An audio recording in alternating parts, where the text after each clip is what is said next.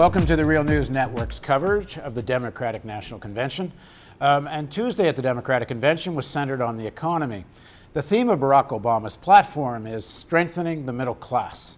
To discuss Obama, McCain, and their economic platforms, we're joined by Dr. James K. Galbraith, an economist, commentator, and author. Galbraith teaches at the University of Texas. His most recent book, The Predator State: How Conservatives Abandoned the Free Market and Why Liberals Should, Too. Thank you very much for joining us, Dr. Galbraith. My pleasure. I wanted to start with something I was very struck by, an interview that played on George Stephanopoulos' show on Sunday morning with George Will. And I'm going to just roll the tape for you. Donna, does the name Springwood ring a bell? No. That is the ancestral home high on a bluff over the Hudson River of Franklin Roosevelt, who was born there and is buried there. A man of deeply aristocratic background and privilege who sympathized as much as anyone, surely, in your mythology of your party, with the common man. Where did we get the idea that owning homes is a disqualification? It was not just the... I don't know, it started in the last, I think it was in the last presidential election when it was used against John Kerry. Exactly, but surely in a democracy it's time for us to quit being sentimental and say the question we settle in an election is not whether elites shall rule, but which elite shall rule. So that, of course, was in relationship to the furor over McCain's owning 7 houses and not being aware of how many houses he owned. But what do you make, Dr. Galbraith, what do you make of Will's contention that these elections essentially decide which section of the elite will rule? Well, I don't object to that statement. George Will, of course, wants to quit being sentimental when that will help the Republicans. When it would help hurt the Democrats, he's perfectly prepared to be sentimental. There's an implication partly in what he says, and to some extent you also hear it in sections of the left, that because it's just different sections of the elite, it really doesn't matter which section gets in. You certainly hear it from, for example, the people backing Ralph Nader. What do you make of this? Do these different sections of the elite, if that's what it is, represent significantly different choice for ordinary people and their interests? I don't think it's terribly constructive to describe this campaign in terms which obscure the differences between the candidates. The differences are just enormous.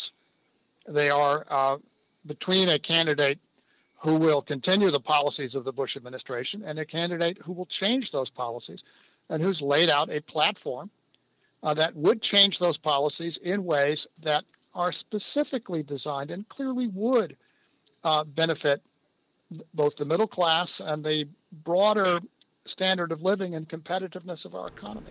Well, give us some concrete examples comparing McCain and Obama. They both claim their objective is to provide more jobs for the middle class. Both candidates use the rhetoric of strengthening the middle class. Give us some comparisons why you come to the conclusion Obama is more authentic. Well, McCain would to the extent he wants to put money into the economy, it is through tax cuts of the same type that we have had in the last 8 years. What Obama will do is 2 things are really quite important here. One is that he will put money to preserve and expand state and local public services, which are deeply under threat in the present slowdown of the economy. States lose tax revenue, they have to cut spending.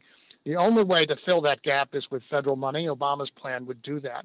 He would put money into capital investment, into public infrastructure, rebuilding the transportation network and the other living systems of the country, which have been in decay for 30 or 40 years.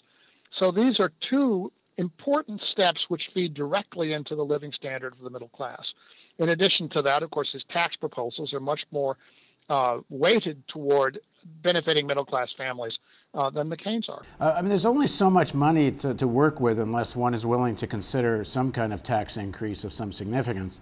And can one please that sector of the economy that makes more money out of the military side than the domestic economy side, and revive the domestic economy, particularly the weakness of consumer purchasing power right now, which is so much based on debt? There's going to have to be something that one creates jobs with half-decent wages and also does something about the stasis of wages. In other words, to be short about it, does Obama have to be willing to take on the military sector to really accomplish this objective? Security of the country is not negotiable. And I don't think the Obama platform proposes to negotiate about it inside the federal budget. The question we have to face, though, is can we use our resources more effectively to provide both national security and economic security? And the answer to that is surely yes. We cannot solve our energy problem, which is a great part of our security problem. We cannot solve our environmental problem, which will become our security problem in the decades ahead if we don't deal with it, without greatly expanding the amount of public investment that we do in this country to change the way we use energy, to change the way we produce energy. The Obama proposal takes some important steps in that direction. And I think that's it's just very important. It is not about trading off these two things. It's about achieving the goal of national security and economic security in a way which is more effective, more achievable, more realistic. But is that realistic without some kind of tax increase on some section of society? At the moment, he's talking about tax cuts for the middle class. But to achieve these objectives, does there not need to be some kind of more significant tax increase at the wealthy end of the spectrum? More of an increase than Obama's been talking about? Well, to begin with, Obama does have proposals to apply the payroll tax high up in the income scale, and one should not underestimate how progressive that measure is. It is a significant. Can you explain that for a minute? Just elaborate exactly what the significance of that is. The proposal, as I understand it, would be to apply the payroll tax to those making over $250,000 of annual income. Now, that's in the payroll tax is very significant. It is the largest tax paid by most working families. For the wealthiest Americans, it's a very unimportant tax because it's capped now at a certain level of income, and above that income, you don't pay payroll tax. So this by itself would be an important change in the direction what you're speaking of. As an economist, I am not that concerned at the moment about the need for significant increases in federal tax revenue. We have a weak economy, and in a weak economy, it is perfectly appropriate for the government to be borrowing. The government can't avoid borrowing. The question is whether the government borrowing is simply going to provide relief, or whether, in fact, it's doing that simply because of falling tax revenues, or whether one has a substantial effort to provide jobs, to improve the standard of living, to fill the gap that's being left at the moment by a private sector, which is in a slump. But you're not concerned with the current size of the deficit and the fact that Obama's planning, in fact, probably increased military spending, if I understand it correctly, which would mean something like 90,000 more troops, expanding more troops in Afghanistan. Does that side, forget the political significance or judgment on whether an expanded policy in Afghanistan is good or bad, purely from economic terms? Just talk about deficits as an economic matter. Yeah. The deficit next year is going to be larger than it is this year, whether we're talking about John McCain or Barack Obama, because the economy next year is going to be quite weak.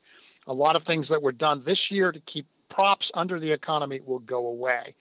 So that's just the reality. We're going to have to live with that. Some of those numbers are going to come in, and they're quite surprising.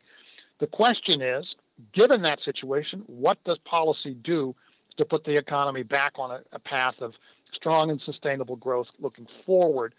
And that requires, as I said before, a serious program of public investment and renewal in the energy sector. In the next segment of our interview, let's talk about just how serious might this recession get after the election in the coming year, and drill a little further into just what is a rational policy that will defend ordinary people's interests.